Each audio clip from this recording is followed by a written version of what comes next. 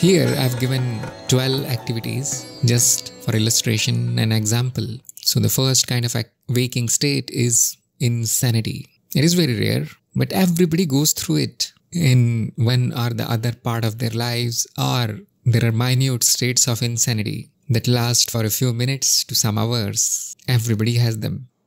But if the insanity dominates, we call that person a lunatic. We call it a mental disease. But everybody gets it.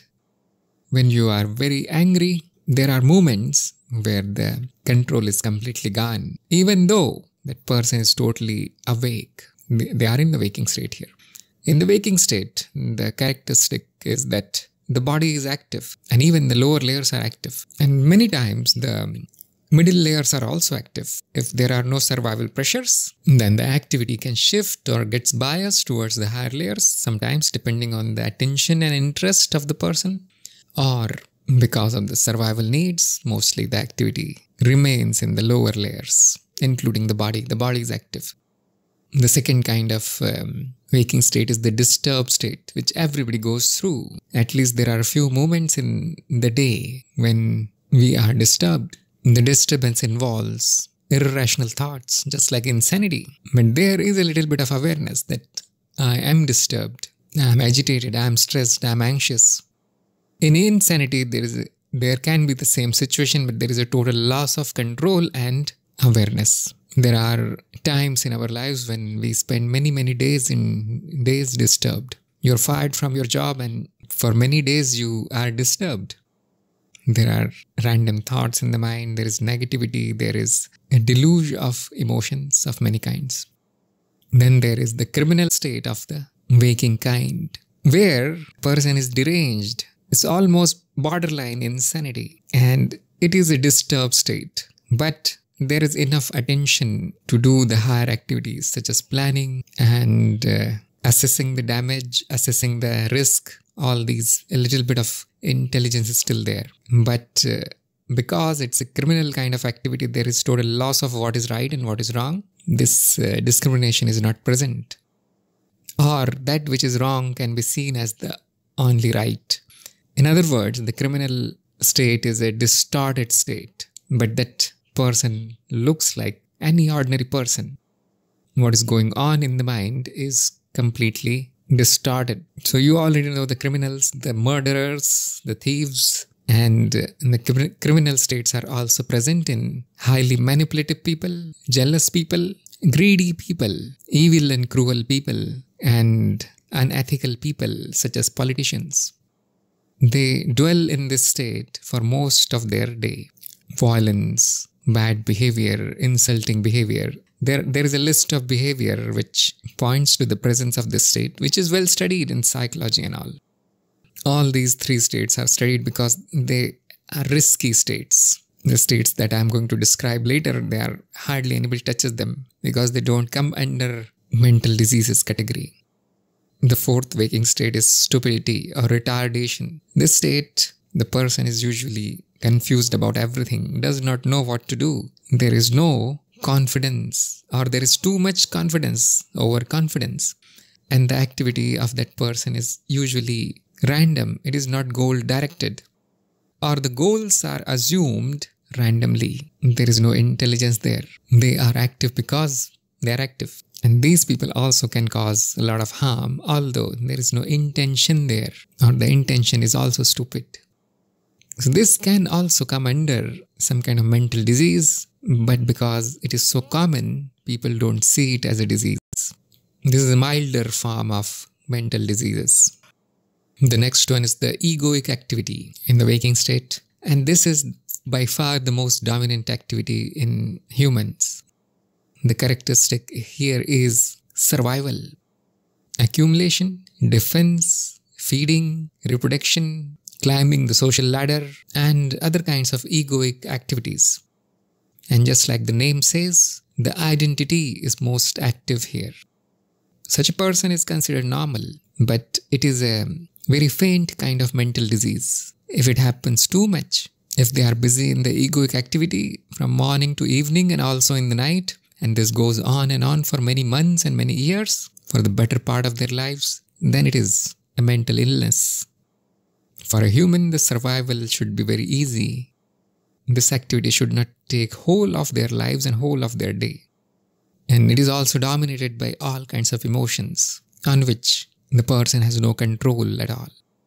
And so here we can see a gradual shift of the activity to the higher layers from the lower, and a gradual increase in organization and meaning, and a gradual decrease in entropy. There is more structure and meaning here, and they are more positive. So there is an in-between activity. I am calling it a shifty activity, where the activities shift from the lower to higher and higher to lower.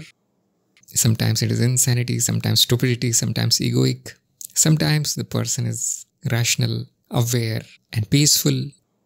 And this is the condition of many people also. But there is a shift towards the higher side here. Finally, the activity is trying to shift to the higher side. But it falls to the bottom activities, to the lower kind of activities. The first kind of higher activity is imaginative state. This is also waking state, and higher layers are engaged here. There is no insanity, there is no cyclonic activity of the ego, there is hardly any stupidity, although there can be. But there is introversion here, a little bit of awareness shifts to the inner side. It's not totally in the world. And here happens the creation of arts. So not only survival, not the bare bones of survival, something more is getting added here. The state can shift to a rational state, where the intelligence awakens, where the logic arises. And here, for the first time, that person or that creature is seen as highly goal-directed. That is the definition of intelligence. It's a goal-directed activity. So nothing useless, nothing stupid, nothing insane or disturbed is allowed here. There is high amount of awareness, and only rational and logical actions they take place here. And you can see it is very rare to find somebody in this state. It happens for a few hours, even in the most rational person. It does not last for 24 hours, and definitely does not last for whole year or whole month. In the rational state happens all the science and technology and mathematics and other higher human activities that require great intelligence. But it is possible that the rational person may not achieve anything. He is very rational, he is very intelligent, but probably there is no imagination, probably there is no motivation, there is no egoic activity to put that rationality into practice. So we can see another higher state here, which I am calling as concentrated state, where the rational abilities, the logical abilities and attention has been mastered. Now they do not fall into the lower states. The concentration is so developed that such a person is not going to shift to any other activity if it is not needed.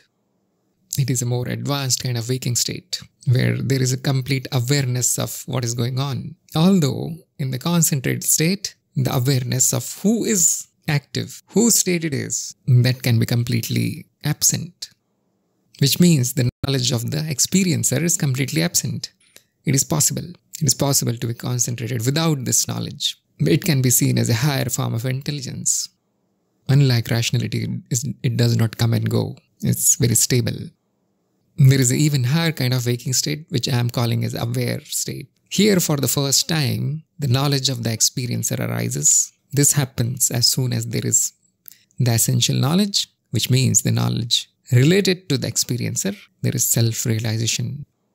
It is extremely rare to find such a person who is aware or who is always aware. The awareness can also come and go, which we call as the remembering and all. It can come and go. It is a state.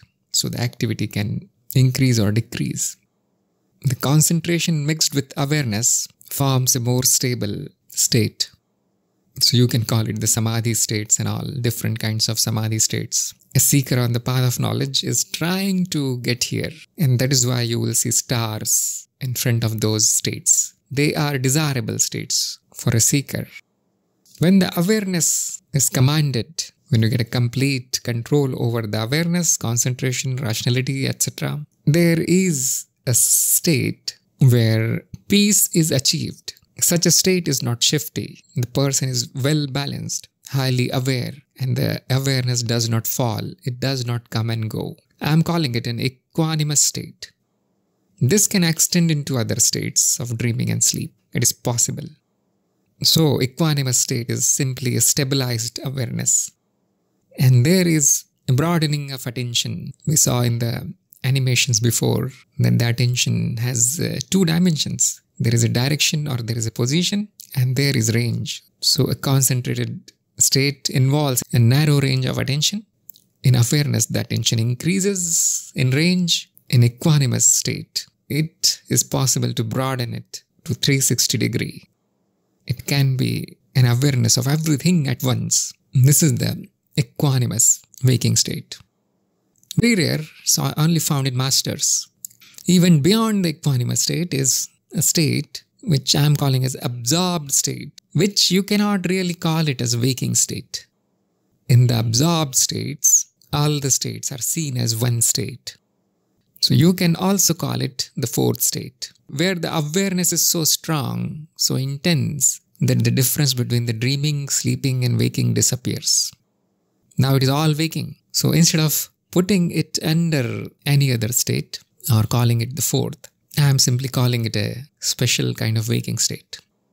So the characteristic of this state is that all activities are seen. We become aware of all the activities of the whole structure of memory. Not only that, we become aware of the group memories and sometimes even the greater memory. The attention can be shifted anywhere in the greater memory, which means you can look into the minds of other people. You can know what is happening in some other country, some other world, some other universe. That becomes possible in the absorbed state. Because it is not a narrow attention. The attention has widened so much. It can be shifted to any place in the whole memory structure. Now this is indeed rare, and it will be very difficult for me to provide you with any kind of evidence for it. So the only way to know that these states are here is by experimentation, by practice. Simply knowing the names of these states is not going to do much. It seems like cooked up to those who are at the lower states, who never go to the higher state. For example, a stupid person does not know what is a rational state because it is a higher state. A disturbed, insane person does not know imaginative state. They cannot do anything creative. An egoic person, a shifty person does not know what is awareness. The lower states do not know the higher states because they are states of the lower layers.